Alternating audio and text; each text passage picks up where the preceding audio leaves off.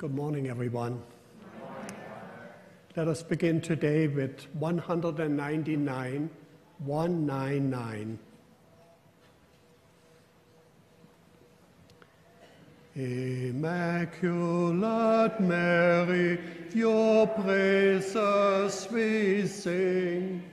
You reign now in heaven with Jesus our King.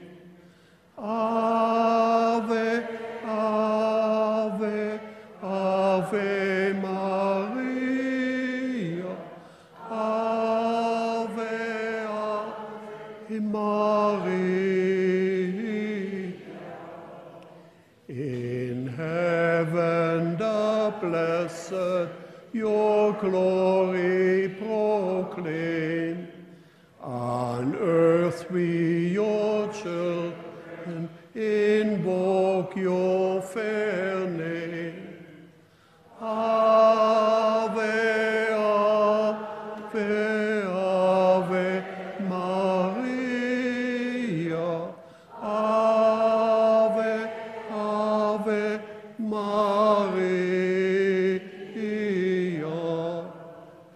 And so we begin our celebration by blessing ourselves. In the name of the Father, and of the Son, and of the Holy Spirit. Amen. The grace of our Lord Jesus Christ, the love of God, and the communion of the Holy Spirit be with each of you. And coming into the Lord's presence, we ask for forgiveness and healing, especially for the times when we were too stubborn to open our minds and our hearts and willing to look at other possibilities, not just what we want. Lord Jesus, royal ruler and humble servant, Lord, have mercy. Lord, have mercy. Christ Jesus, Son of Mary, the Christ-bearer, Christ, have mercy. Christ, have mercy. Lord Jesus, living among us, Lord, have mercy. Lord, have mercy. And may Almighty God have mercy on us, forgive us our sins, and bring us to everlasting life. Amen. Let us pray.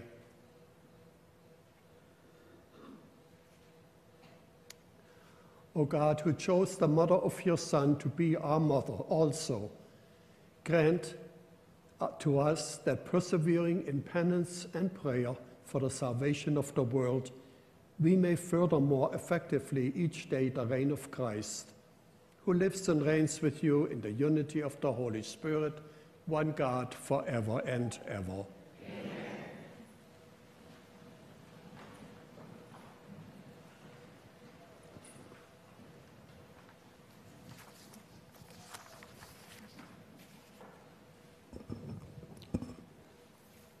A reading from the Acts of the Apostles. The apostles and the brothers who were in Judea heard that the Gentiles too have accepted the word of God. So when Peter went up to Jerusalem, the circumcised believers confronted him, saying, "You entered the house of uncircumcised people and ate with them."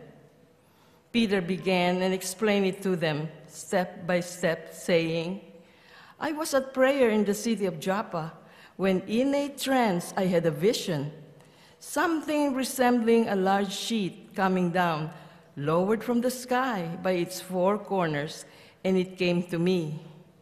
Looking intently into it, I observed and saw the four-legged animals of the earth, the wild beasts, the reptiles, and the birds of the sky. I also heard a voice say to me, 'Get up, Peter, slaughter and eat.' But I said, 'Certainly not, sir, because nothing profane or unclean has ever entered my mouth.' But the second time, a voice from heaven answered, 'What God has made clean, you are not to call profane.' This happened 3 times, and then everything was drawn up again into the sky. Just then, 3 men appeared at the house where we were, who had been sent to me from Caesarea. The Spirit told me to accompany them without discriminating. These 6 brothers also went with me, and we entered the men's house. He related to us how he had seen the angels standing in his house, saying, Send someone to Joppa and summon Simon, who is also called Peter, who will speak words to you, by which you and all your household will be saved." As I began to speak, the Holy Spirit fell upon them, as it had upon us at the beginning. And I remembered the word of the Lord, how he had said, "John baptized with water, but you will be baptized with the Holy Spirit." If then God gave them the same gift he gave to us when we came to believe in the Lord Jesus, who was I to be able to hinder God? When they heard this, they stopped objecting and glorified God, saying, "God has then granted life-giving repentance to the Gentiles too." The word of the Lord. Thanks be to God. Athirst is my soul for the living God. Athirst is my soul. As the hind longs for the running waters, so my soul longs for you, O God. Athirst is my soul for God, the living God. When shall I go and behold the face of God? Athirst is my soul for the living God. Send forth your light and your fidelity. They shall lead me on and bring me to your holy mountain, to your dwelling place.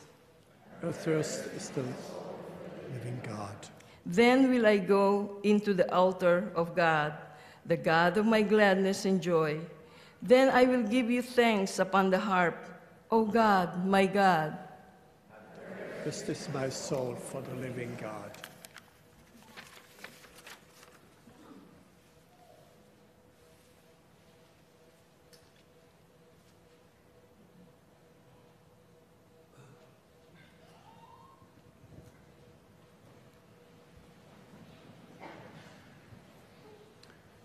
Alleluia, alleluia, alleluia, alleluia, alleluia, alleluia. I am the good shepherd, says the Lord. I know my sheep, and mine know me. Alleluia, alleluia. Alleluia. The Lord be with you. A reading from the Holy Gospel according to John. Jesus said, "Amen, amen, I say to you, whoever does not enter the sheepfold through the gate, but climbs over elsewhere is a thief and a robber. But whoever enters through the gate is the shepherd of the sheep. The gatekeeper opens it for him, and the sheep hear his voice, as he calls his own sheep by name and leads them out. When he has driven out all of his own, he walks ahead of them, and the sheep follow him, because they recognize his voice. But they will not follow a stranger. They will run away from him, because they do not recognize the voice of strangers." Although Jesus used this figure of speech, they did not realize what he was trying to tell them. So Jesus said again, "Amen, amen, I say to you, I am the gate for the sheep.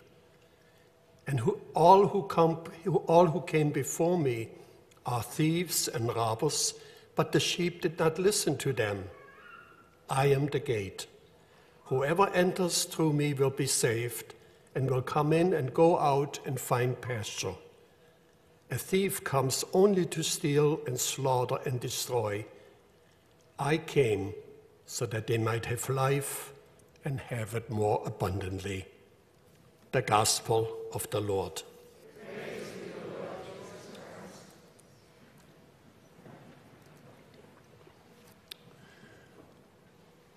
My dear friends in Christ, when Pope Francis was elected as the successor to St. Peter, he was chosen from a country that nobody had been chosen from for 1,000 years, South America, a country of the third world. As I always believe, it is God's Spirit who chooses. just as he chooses you and I in order to make decisions. Some people today, Catholics, are not happy with Pope Francis because he's stirring up some moments in our lives. He's trying to help us see things that we have been unwilling to see. And what is it that we don't see? Well, he describes it. For him, the church is the people, all people in the world, not just a select few, not just some who think we got it all together, we know exactly what God is asking us to do, but we do what we want. And so Pope Francis he came out of a third world experience, and he's trying to help us see that we are each other's brothers and sisters, that nobody is to be excluded. And as we listen to Jesus, the Good Shepherd today, he is getting the same treatment from the people at that time as some of the Catholics today in the world are doing for Francis. Peter got the same treatment.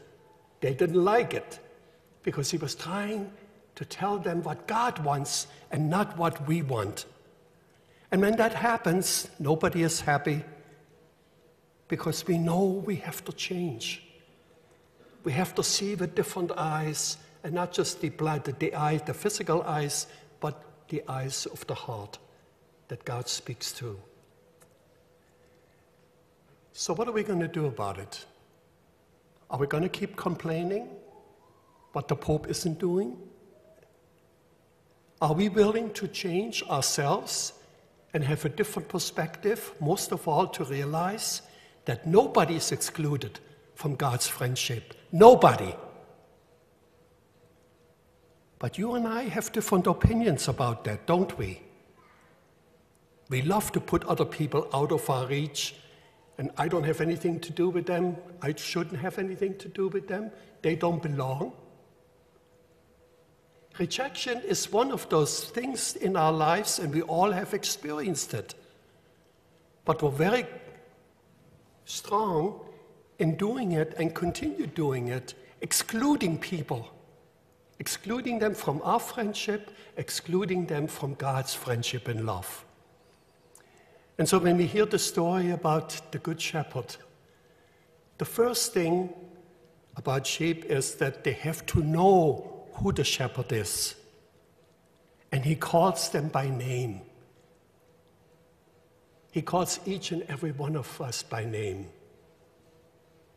God says to each one of us, by name I have called you. By name I have redeemed you. By name you are precious in my eyes. Now I might want to believe that about myself, but God says that to every person, whether I like him or whether I don't. Nobody's excluded from God. And that's what makes us angry sometimes and frustrated, because it seems that people are changing. But you know, Jesus faced that same situation. Remember today in the gospel? They didn't understand what he was talking about because they didn't want to hear. He was changing their mind. He was trying to say, open. Nobody is to be excluded from God's love and God's forgiveness and God's compassion. So how dare you do that? And Peter didn't quite give the answer, but he simply told, oh, I saw this table coming down, and suddenly it told me to eat whatever the Lord puts in front of me. And he said, well, but I've never eaten some of that food. God creates what God created is good, but we often turn it into something else. So today, as we celebrate the feast of Our Lady of Fatima, again, Mary is the one who states up front, I am the handmaid of the Lord. I am the servant of the Lord. That is what Jesus was telling us. I came not to be served, but to serve. But we got it the wrong way around. We're putting all kinds of things upon Mary to do when she's trying to tell us, listen to my son. Listen to my son. She never put herself into the position that I got it all. And then sometimes, when people hear about apparitions and all of those things, it is amazing what they can come up with. And the kind of prayers and things that novenas that they create, as though that's the end and the be-all. And it isn't. Mary would be the first one to tell us it isn't. She says, listen to my son, not to me.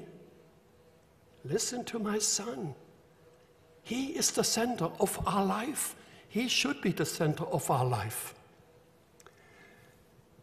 St. Therese, of course, at the age of 10 and a half, she was in such a depression that the doctor gave her only 2 hours to live. And then on Pentecost Sunday, she looked at Our Lady, that they had a statue of Our Lady in her room. And she looked at that lady and she smiled at her. And here's what Therese said. The expression of Our Lady's face was ineffably sweet, tender, and compassionate. But what touched me to the very depth of my soul was her gracious smile. That's Therese, and she was cured at that point of that depression. Wouldn't it be wonderful for all the people who are depressed today, that they could look at Our Lady and see her smile and know that she is there for us, but she always points to Jesus. Mary, the last thing she wants is to be put on a pedestal. She is the one that lived the gospel teaching of Jesus. I have come to serve, not to be served. And you and I can do no better. It is interesting that Pope Francis, compared the church to a field hospital. And some people got really upset about that. What's the field hospital about? It's about us. Every one of us who needs God's love, God's forgiveness, God's compassion, somebody who's there to help us point towards the Lord, towards wholeness. But we're too dumb to see it. Just like the people in Jesus' time didn't hear, didn't see what he's trying to tell us, and we are very slow learners ourselves. So maybe today, let us ask Mary to help us see what she saw, to help us accept her relationship to God, which is one always of service, which doesn't exclude anyone, but includes everyone. Is it going to be easy? No, it's a pretty messy situation, isn't it? To have to accept everyone the way God accepts you and I. And unless, we see ourselves as being the one in need, we will never see anybody else in need. It begins with me. It begins with you. That's Mary. That's Mary. I am the servant of the Lord. I'm here, Lord, to do your will. And you and I can do no better.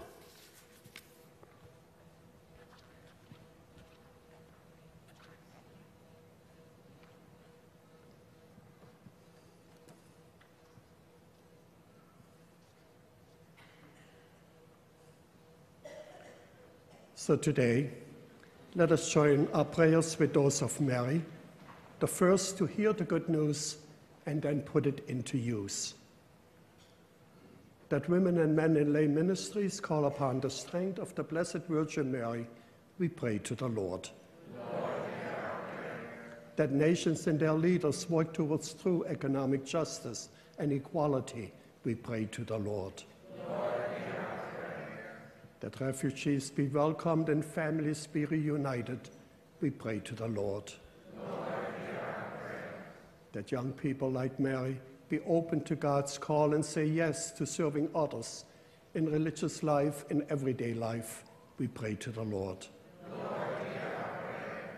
We pray for all the members of the Little Flower Society and those who continue to leave their petitions here at the shrine and in the museum, that God, through the intercession of St. Therese, will answer all of our needs according to God's will. We pray to the Lord. We pray today for Cora and her family, and for all of us who are always searching for the Lord, that we always be open and respond with a yes. Yes to God. We pray to the Lord. And so, precious and loving God, we thank you for the example that you have given us in Mary. She welcomed you, and her word was always yes to you. She never said no. Help us to do the same when you ask us to do your will. And we pray in Jesus' name. Amen.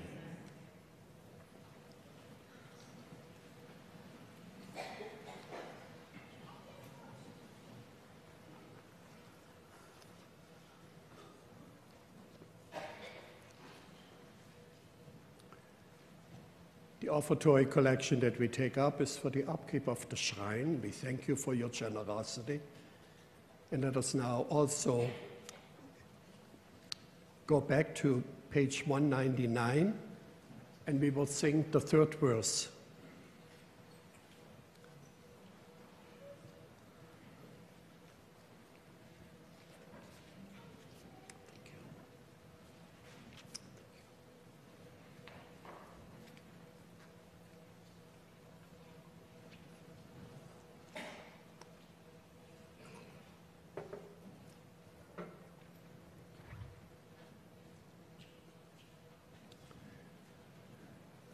We pray for our Mother, the Church upon earth, and bless Holy Mary, the land of our birth.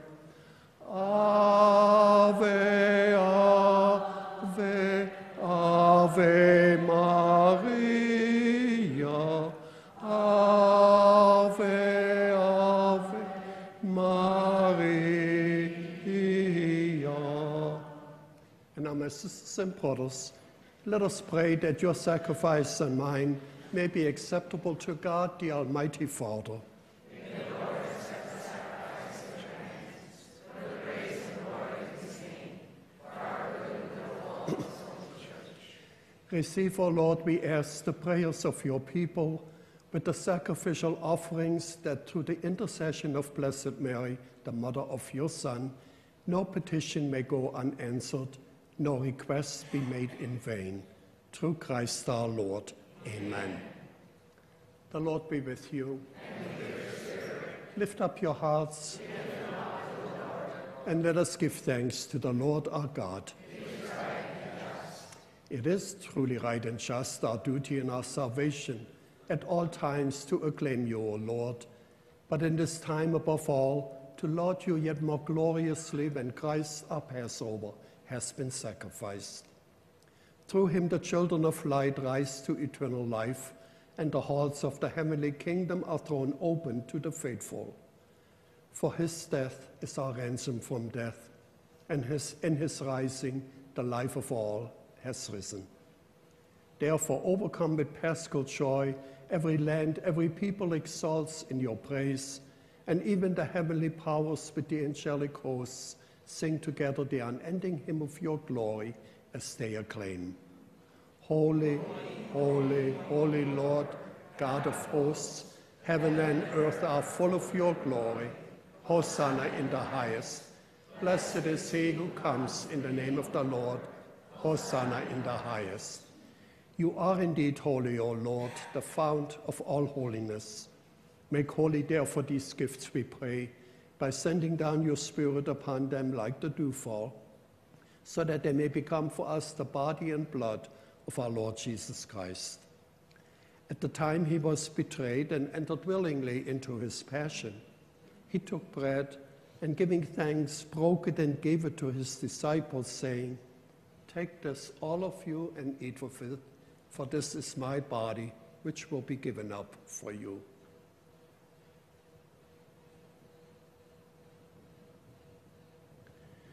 In a similar way, when supper was ended, he took the chalice, and once more giving thanks, he gave it to his disciples, saying, "Take this, all of you, and drink from it.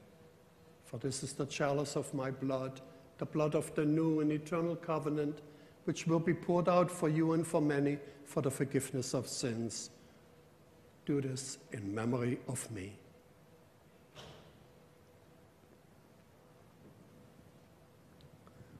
The mystery of faith. We proclaim your death, O Lord, and profess your resurrection until you come again. Therefore, as we celebrate the memorial of his death and resurrection, we offer you, Lord, the bread of life and the chalice of salvation, giving thanks that you have held us worthy to be in your presence and minister to you. Humbly we pray that, partaking of the body and blood of Christ, we may be gathered into one by the Holy Spirit. Remember, Lord, your church spread throughout the world, and bring her to the fullness of charity, together with Francis, our Pope, and Daniel, our Bishop, and all your people. Remember also our brothers and sisters who have fallen asleep in the hope of the resurrection, and all who have died in your mercy. Welcome them into the light of your face. Have mercy on us all, we pray, that with the Blessed Virgin Mary, Mother of God, Saint Joseph, her faithful spouse, with the blessed apostles, Saint Therese, and all the saints who have pleased you throughout the ages, we may merit to be co-heirs to eternal life, and may praise and glorify you through your Son, Jesus Christ.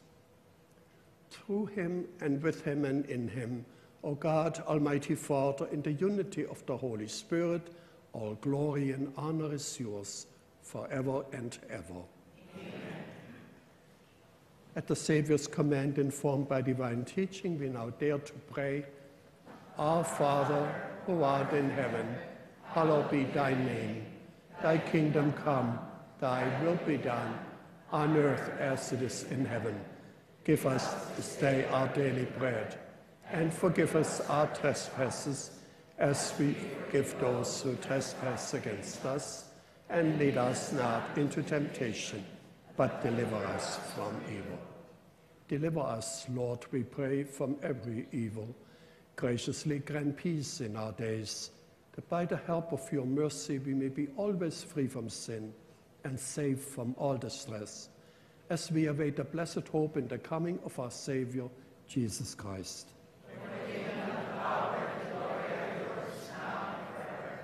Lord Jesus Christ, who said to your apostles, "Peace I leave you, my peace I give you." Look not on our sins, but on the faith of your church, and graciously grant her peace and unity in accordance with your will, who live and reign forever and ever. Amen.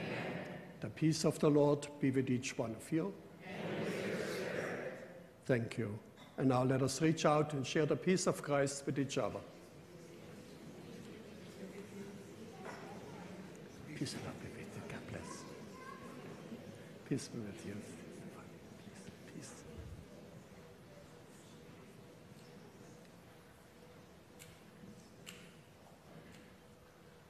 Lamb of God, you take away the sins of the world. Have mercy on us. Lamb of God.